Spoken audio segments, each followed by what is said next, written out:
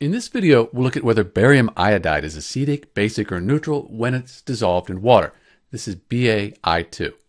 To do that, we need to look at the neutralization reaction that produces the barium iodide. So we have our hydroiodic acid, barium hydroxide. They neutralize each other. We get a salt, that's that barium iodide, and we get water, neutralization. Now that we know the equation, we need to figure out the strength of the acid and the base. This table here is really useful to help us do that. I recommend that you memorize this table for chemistry in general. We go down, strong acids. Here's HI, hydroiodic acid. So it's a strong acid. Barium hydroxide right here, that's a strong base. So now we know the strength of the acid and the base, and we can answer the question whether BaI2 is acidic, basic, or neutral in water. So we're looking at our rules. We're looking for a strong acid and a strong base.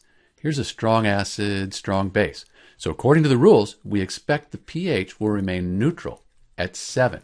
So in answer to our question, barium iodide, when it's dissolved in water, the solution ends up being neutral with a pH of 7. This is Dr. B, and thanks for watching.